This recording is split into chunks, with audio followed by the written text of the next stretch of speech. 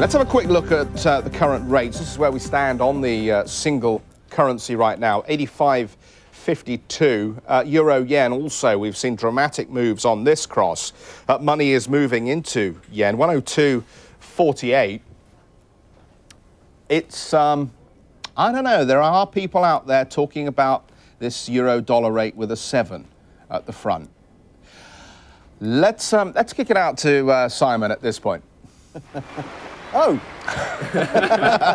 Where am I? We're on some beach somewhere. What? This is... oh, this is my present. This is my present, is it, for because I don't get any public holidays? How delightful.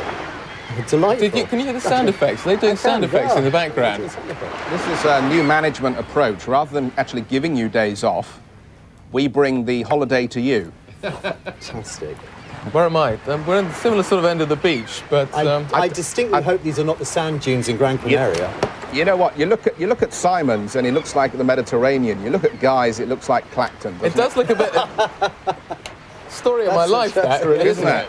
And just like behind you Wales. just behind you is the board that says, "Don't let your dog foul on the beach." No, it's a big saying sewage outlet.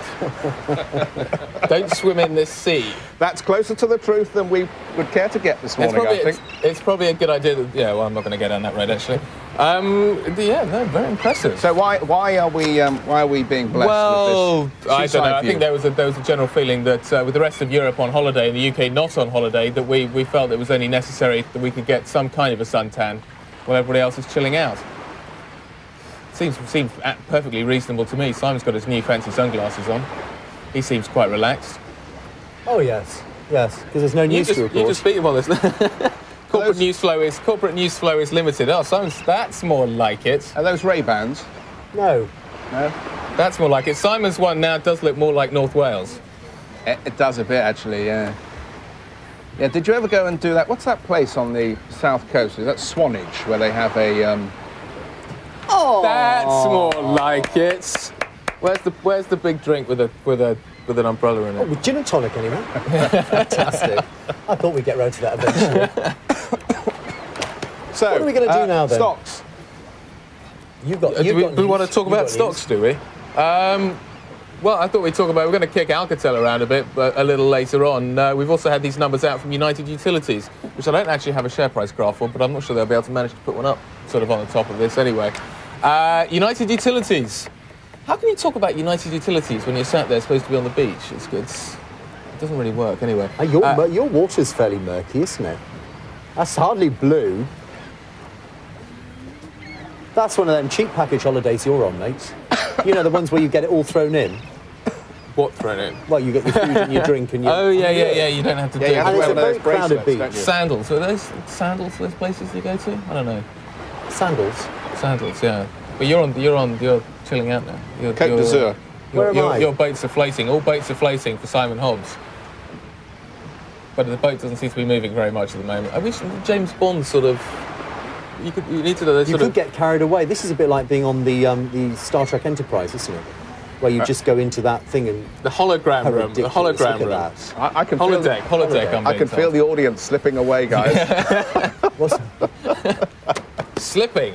Yeah. United Utilities. United Utilities. Let's just run through these numbers quickly, and then we can wrap this up. Pre-exceptional profits. These are final results for 2001. The pre-exceptional profits coming at £310 million. I know we're going to talk a little bit about this later on. The expectation there was £309 million. So United Utilities has beaten the numbers. Unfortunately, you're looking at, well, that's yesterday's close at 6.13. We haven't managed to get the percentage change on that because it's not the close number. We won't worry about that too much. But as you can see, the shares have taken a bit of a beating over the last 6 months, which is quite interesting, actually, considering... Well, it's not quite interesting. The techs have had a good run over the last 3 or 4 months, and you would expect defensives to go back out of vogue. OK, Geoff, I think we should toss it back to you.